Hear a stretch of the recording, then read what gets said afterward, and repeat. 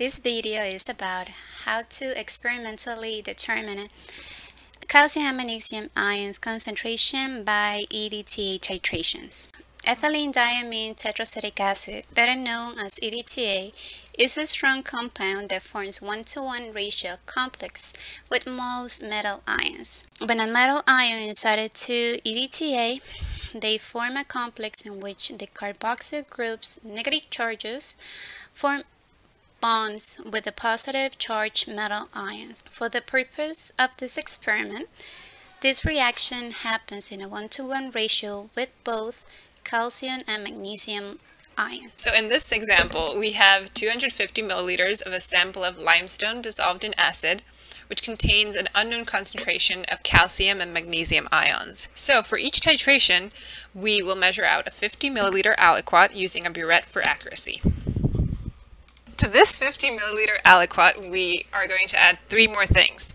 We first are going to add a buffer in order to make this aliquot basic, then potassium cyanide and indicator. Potassium cyanide is an auxiliary complexing agent that binds ions other than magnesium and calcium. In the experiment, it has the purpose to complex with any other ions so they don't interfere with the titration.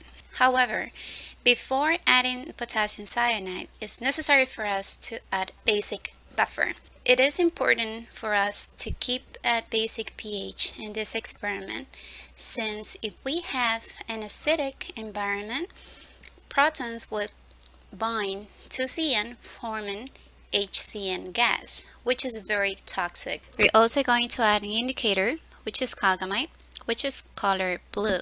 The indicator, once it binds magnesium, it forms a wine red color, which we can see right after we add the indicator to our aliquot. To titrate our aliquot, we will be using a solution of 0.01 molar EDTA and 1 millimolar magnesium chloride.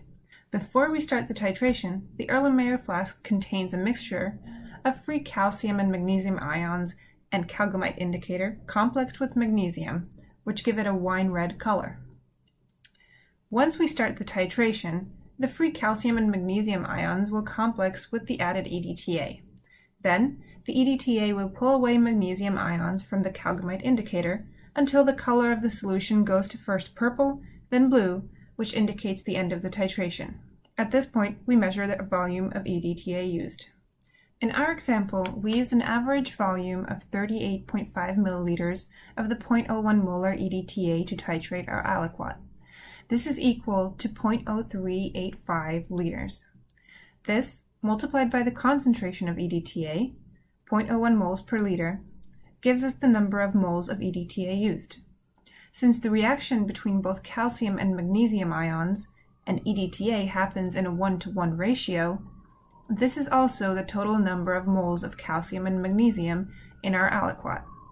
This, divided by the volume of the aliquot, 50 milliliters, which is 0.05 liters, gives us the cumulative concentration of our unknown for magnesium and calcium ions.